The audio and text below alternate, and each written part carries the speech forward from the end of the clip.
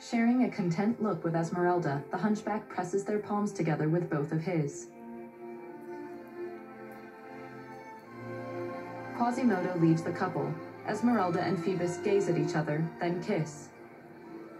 Quasimodo happily watches. Now, Phoebus and Esmeralda exit the cathedral in the morning. A large crowd cheers. Holding hands with Esmeralda, Phoebus raises his fists.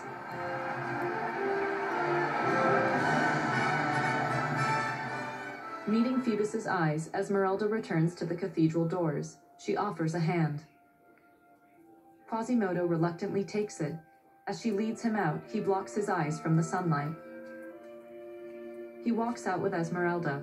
Quasimodo eyes the crowd, open-mouthed. The stunned peasants look at him. A young blonde girl looks from the disfigured man to her mother, then approaches the steps. She walks up to the Hunchback.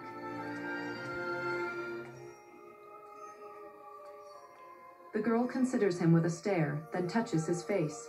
Taken aback, Quasimodo gapes at her. His expression softens and he closes his eyes, touching the girl's hand.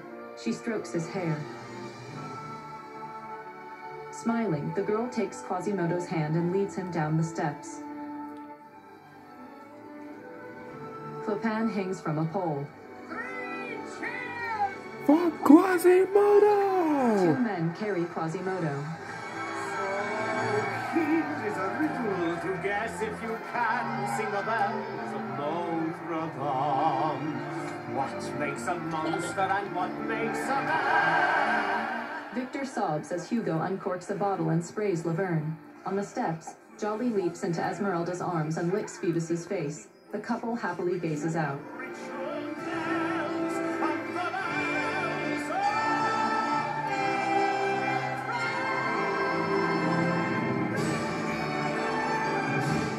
The men carry Quasimodo through the square, followed by the joyful crowd.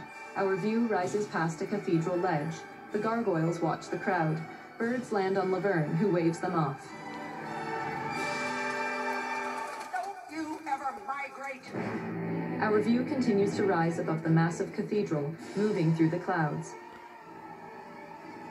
Over an aerial view of Notre Dame and the surrounding city, words appear.